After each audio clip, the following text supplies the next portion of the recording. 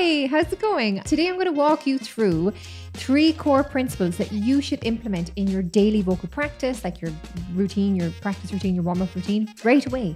And I'll share an example / exercise of how to implement each one. My last tip is in particular truly game-changing because, it's just so widely applicable. But anyway, before we dig in, I am Gemma. I help singers sing better. I also help singers become artists. You may not have known that one. So find out how we can work together or take advantage of some of my free things or like discounts, affiliate codes in the description below. So can we start with a teeny tiny bit of mindset for those who maybe, I don't know, are you somebody who resists doing a daily vocal practice? Do you know the swimmer? His name is Michael Phelps. He's like a 28, I think he's won 28 medals. He's basically the most decorated athlete in the Olympics. The greatest swimmer, more medals, gold medals than any other Olympian past or present. And he is reported to have said that he loves the daily practice of swimming. That's who he is, that's what he does. The performance, the actual competition is something he has to do. The practice of swimming daily is just who he is. And who are you? You are a singer. And what do singers do? They sing because that's who they are. So if you have resistance to practicing your singing daily, you need to switch that mindset. Phelps said, "I feel most at home in the water. I disappear. That's where I belong," right? Singing is your home and where you belong. So I just wanted to give you that little flip because I know that a lot of singers I work with have a resistance to practicing every day. But I think they may be thinking about it as slog, as drilling scales, and it's an opportunity for you to come home, for you to explore, for you to play, for you to be the thing that you are, which is to be a singer. Yes, we perform on stages and we, record in the recording studio, whatever. Actually, the real singing happens in that time you spend just you and your voice figuring it out and playing around. Right. The tips. Yes, the tips. 3 tips. Tip number 1 is called intention. Tip number 2 is called attention. Tip number 3 is called resonation. I wanted to say retention, but I couldn't make up a tip about retention. So intention. When you set aside time to train your voice or be creative, it's easy to not be intentional, and for that to feel like, or just to feel like no progress is being made really. And when it comes to singing practice, I really think you need to set a clear goal for each exercise. Like, why are you doing that exercise? Many singers will just drill some scales and then sing some songs with a blind faith that they're moving their voice forward in the right direction because they got the reps in, the scale will do the work.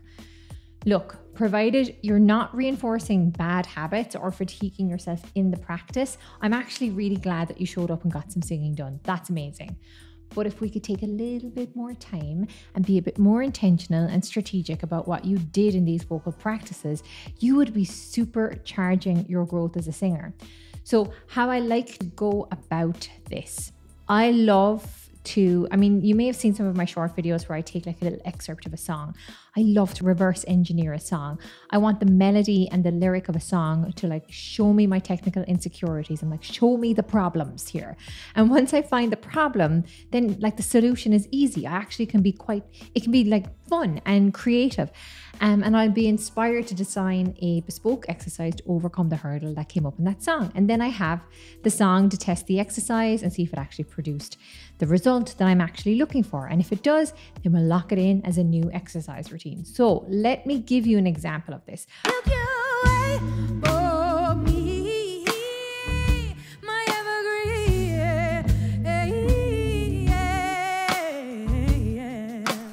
So it's this little bit here.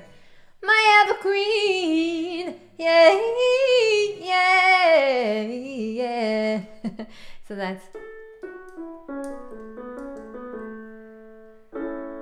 okay. So yeah. 1, 2, 3, 4, 5, 6, 7, 8, 9, 10. There's 10 notes in there. Yay. Yeah. I just don't want the to be too heavy or too light. So I want to find a middle ground for that. Yeah. And then for the E, till it kind of loses its body on the E as well. So I might practice that on an SOVT. So I'll try a blowfish like, but I'm thinking about the yes, I'm singing that.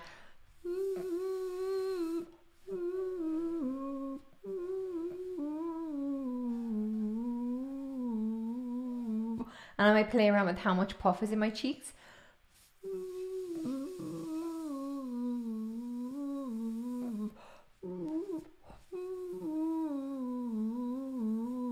Huh. Yeah, yeah. That makes it better. Yeah, yeah. Yeah, yeah. Yeah, yeah. Yeah, yeah. And that really fixes it for me.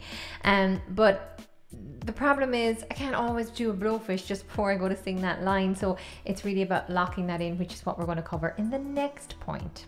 The next tip, attention. I'm okay about you being a bit mindless when it comes to a quick warm up or a cool down. Again, I'm so happy that you're singing and that is brilliant. And you're doing your due diligence before and after a performance. Amazing. But if we're training, if we're trying to make change occur, to make the technique better, you need to pay attention. Improving your vocal technique is about updating and sometimes completely rewriting your brain's map for a particular vocalization. This is a neurological event. Have you ever had a technique breakthrough in a lesson from just from watching a YouTube video and you're like, oh my God, I can feel it in my voice. That sounded amazing. And you're like, wow, I fixed this. But then your brain doesn't remember, right? Do you remember? It can't recreate it. Your brain needs spotlighted repetition, meaning you zero in on what you're doing and you repeat the new way of doing something with your full attention on it to lock it in, right? Let me show you what I mean. You're going to find a note that you would like to, that's the nicest for you to hum. So just glide around and find a note that feels nice for you to hum and sustain a hum like this.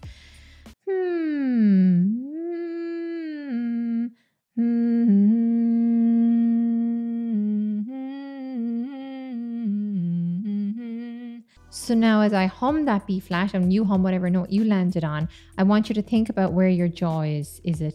Explore it where it's dropped a lot, explore it where it's actually kind of clenched, and then find the home or the middle ground or the perfect place for that to be.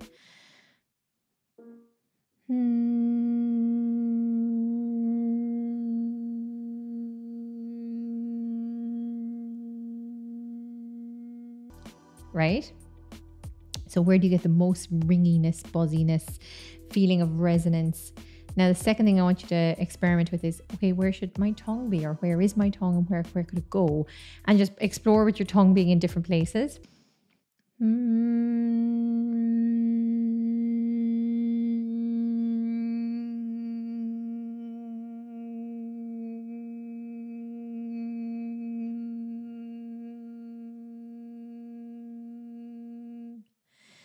Okay, so now you have an idea of where your tongue sits in your mouth in an optimal way, where it feels like, oh, I can sing that note easily with my tongue sitting there. Now we're getting aware of the tongue.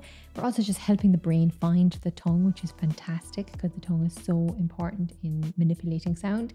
And we're also opening up a little bit of freedom in the voice as well, allowing ourselves to be able to vocalize without the tongue being fixed or tense in a position. Notice when you're taking breaks in between, when you run out of breath, how do you breathe in? What's your in-breath like? So hum first and then analyze the in-breath you take after the hum.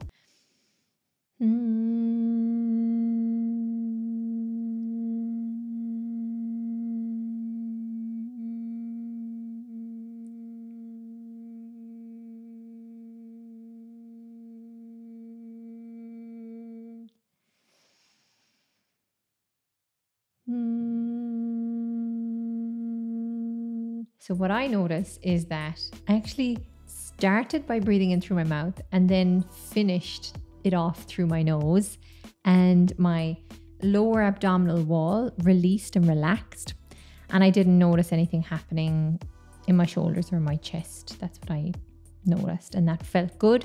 And you can play around with the different ways of, maybe paying more attention to the lower abdominal wall, maybe dropping the jaw as you breathe in, maybe experimenting with breathing in through the nose versus through the mouth. So not really telling you that there are definitely things you want to avoid, like creating excessive tension is always something you want to avoid with your in-breath. But I'm more interested in you finding optimal sound for you, and for the case, for this particular exercise. And finding flexibility in that and exploring that. There are other things you can pay attention to, like how you onset the note. But that is really the concept I want to instill with you right now, is that you need to be spotlighting different aspects of the articulatory system, of the respiratory system, of the resonance, of the body, of posture, and being like, what am I doing? And what if I make this change, and does it make it better, and how does it feel? And that you're just helping the brain map better what's more optimal. So your final tip for today is resonation. Good singing is resonant singing, because resonance is just free power. It kind of works like recycling. You actually don't want all of your vocal power to leave your body. When you sing, you actually want to retain and recycle some of it, like reinvest it back into the system. This is how resonance works. It's a positive feedback loop of acoustic energy. So when you sing, you actually want to create positive air pressure in the vocal tract, which helps the vocal folds vibrate because it creates this like cushioning effect of air above and below the vocal folds. That's why these SOVTs, semi-occluded vocal tract exercises like and all of those, they work so well. And the straw, the singing straw, that positive air pressure is created from there being a sort of like traffic jam of air trying to leave the body, and a bunch of like dancing air molecules get fed back to the system instead. So I don't tend to teach projection or support. For me, it's more about like finding the most, it's about finding the most low effort yet optimal way to sing, like always seeking the best return on the investment. When technique is fire for me is when the singer is getting the most optimal sound for the least amount of effort. And one of my favorite ways of doing this is implementing what I call a vowel bed. So within every vowel exists a spectrum of all the vowels. Watch, it's a bit trippy. Watch my video on how to access mixed voice, and I just go into the science about this, but just take my word for it for now. So I'll listen to my voice, or the student's voice if I'm coaching, and I'll see if I can hear what part of that spectrum of sound is missing, right? Do we need more bass? Does it need more oh, more mouthy oh sounds? Or maybe it needs a bit more bitey, brightiness, like I said bitey and brighty there, by the way, like an I sound. Or maybe I need more like sparkly e's or combo. Like give me a bit of bite and thickening from an a vowel with the sparkly energy of an e. That's why I love a yeah, because I've got the sparkly e and I also have the bitey a.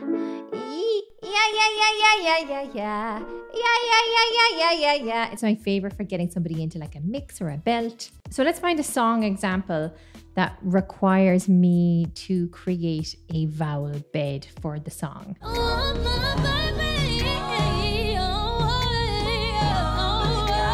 So I want to be able to sing, yeah, oh, baby, oh.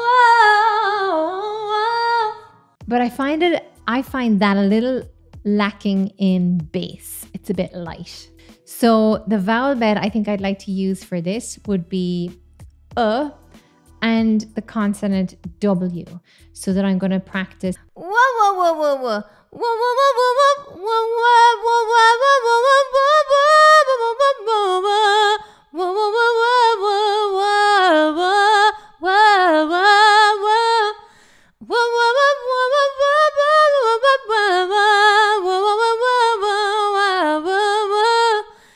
so I'm in and out of wa and wa.